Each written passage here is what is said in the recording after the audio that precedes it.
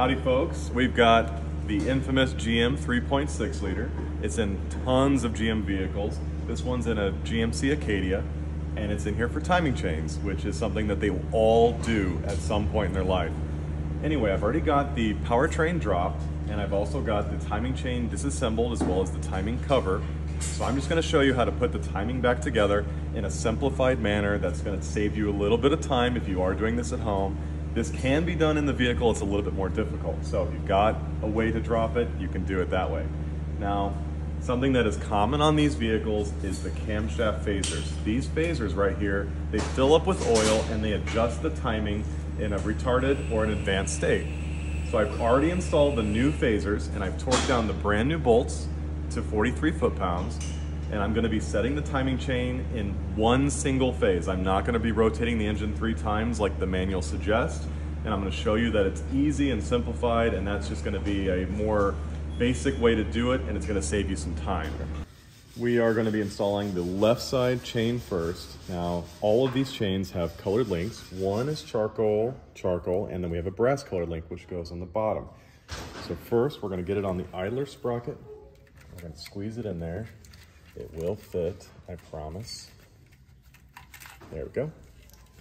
And this hole right here is where the brass link is gonna shine first. We're not super concerned about that. We can rotate it once we get the top marks on. So we're gonna put the colored links on the camshaft phasers. And once this chain gets out of this hole,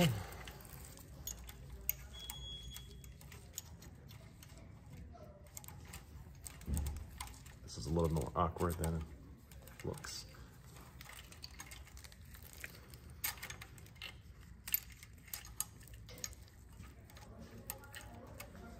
Okay, now we've got to move it over one little link. There you go. You can see the brass link through the hole on the idler. And now we're going to install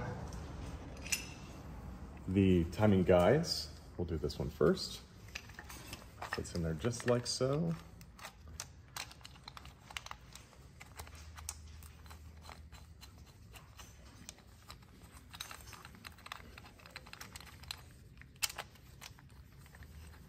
And these all get torqued to 18 foot-pounds, but I'm gonna use my handy dandy Milwaukee ratchet just to snug them up first.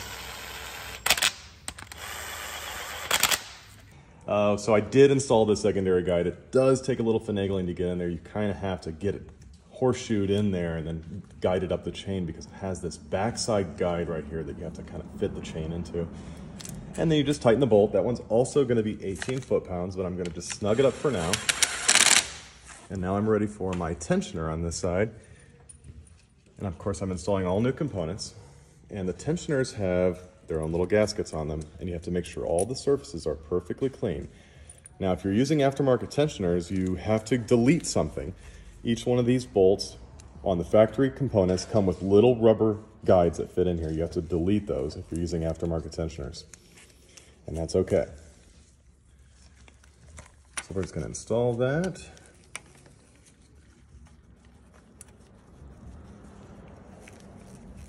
Now, obviously, I've already prepped all of my surfaces and I'm ready for all new components.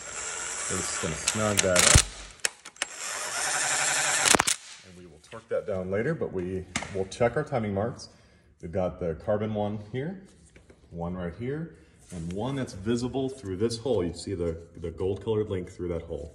So now we're ready to pull the first pin. And so that one's ready. Now we're gonna move to our main chain here. Same story goes, we're gonna get the chain out. This one, however, has 3 gold-plated links. So we're gonna match the first link on this arrow here, on the left bank idler.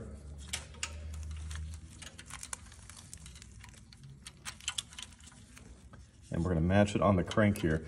As you can see, we might have to rotate the crank slightly to get that to line up, which is no big deal. So we've got it lined up on the crank pulley. I did have to rotate it just slightly to make sure that lined up. Sometimes if you're taking an engine apart and the timing was off, you have to do some adjustments, which is okay.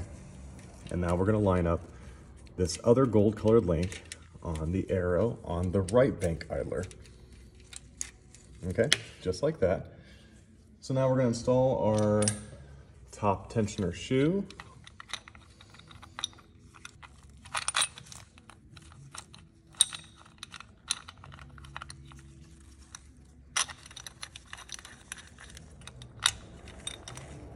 And these are also torqued to 18 foot-pounds. We're just gonna snug them up for now. And then we're ready for our tensioner. Okay, so now we're gonna install the lower tensioner. I'm just gonna put it in there. It may take a little bit of effort, but that's okay.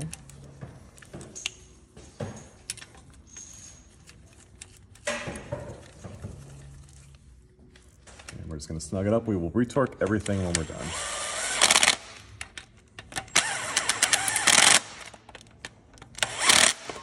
Okay, we'll check our timing marks. We've got here that lines up with this arrow. We've got this one lines up, and also the mark on the crank pulley. So now we'll go ahead and pull the pin. Okay, and then we'll do the last chain. Same story goes for the right bank. We got 2 charcoal color links and a gold link.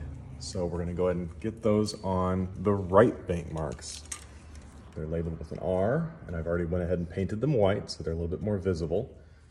And then we're gonna put it over here to this hole is where this gold link goes, right there. So then we're gonna go ahead and install our tensioner shoe. This side's a little bit easier, there's less stuff in the way.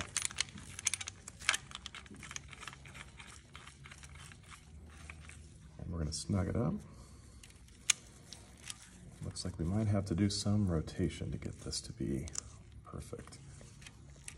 Okay, so now we're gonna install this tensioner here. I do have an assistant holding a little bit of pressure. The camshaft locking tools do allow a little deflection, so I'm just keeping it a little bit tighter. And we'll snug that up.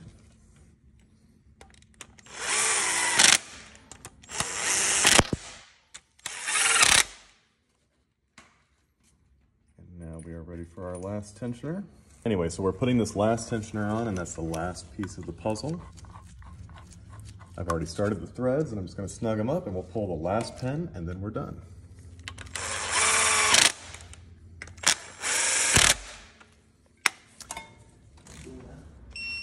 And we'll do all of the guides.